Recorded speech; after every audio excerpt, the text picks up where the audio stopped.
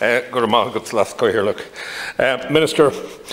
there's been a lot of talk today about the rights of the child and the rights to their parentage, their historical background, and I support all of that. But I'm coming to this debate, Minister, as somebody who grew up in Galway in the 1960s and 70s. No young girl in my time in Galway got pregnant. A lot of young girls went away on holidays and came back 9 months later without a child.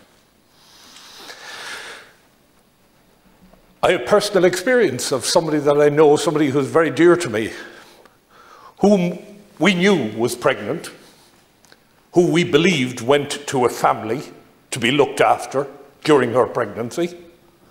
And when all of this started, we heard about Bessborough, and we heard about being confined in a home, and we heard of the trauma that that woman went through. She wasn't a woman, she was a child at the time she was pregnant. And the trauma that woman went through and goes through every day of her life, remembering what happened to her. And she's only one of them that I know.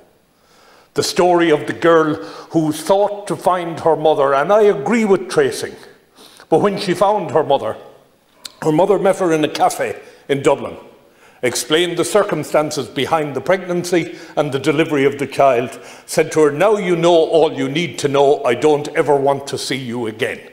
Can you imagine the devastation to both lives?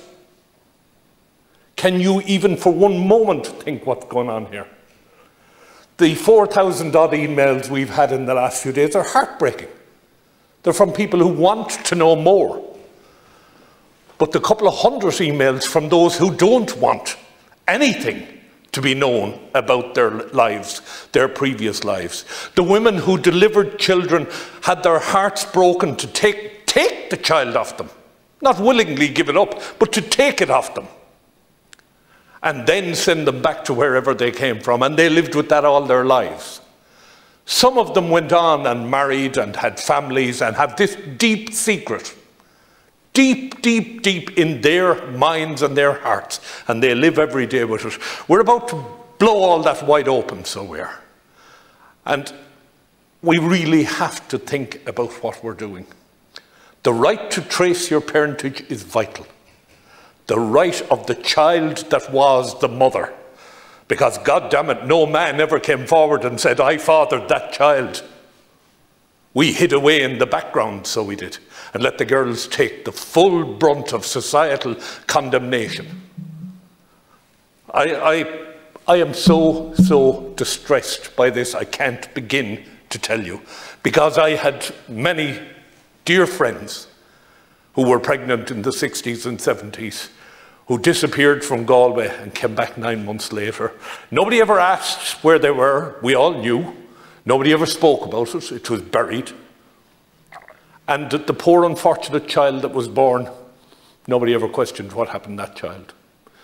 The women who came to the commission, and as my colleague Senator McDougall said, they went in on the basis that what they said was between them and those they were giving witness to. I just don't know where this is going to lead us, but it is leading us to somewhere that we need to be very, very careful. And to rush it through this House in 2 days, we were promised this would stop. Democracy demands that legislation would be scrutinised. This is not scrutiny of legislation. You have the numbers on that side of the House to ram through anything you want. And that's not fair. It's not fair on you, it's not fair on us. I'm going to finish on this. One last point, Minister. I am absolutely appalled that you allowed Section 6 to finish up in this bill. Absolutely nothing whatsoever to do with it. Personal injuries. Why is that in here? This is heartbreaking enough as it is. Thank you, Les Gerald. Thank you.